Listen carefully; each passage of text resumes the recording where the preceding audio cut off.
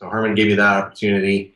And about 3 or 4 episodes into Deep Space Nine, the news of Generations, the movie, came out. And he walks by and he goes, "Would you like to work on Generations as well as the show?" I go, "Yeah, that'd be great." He goes, "Okay, first thing we got to do is we got to make a new Enterprise." I go, "Wow, that'd be awesome." And he goes, We're not making a new model. Budget-wise, we can't do it, but we're going to turn the Excelsior into the Enterprise B. So start thinking about it." And he walked away, and that's kind of where that started.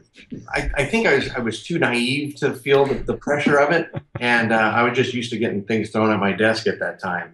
It sank in later, like, wow, I'm working on an Enterprise. This is fantastic. And basically, the Excelsior was one of my favorite ships.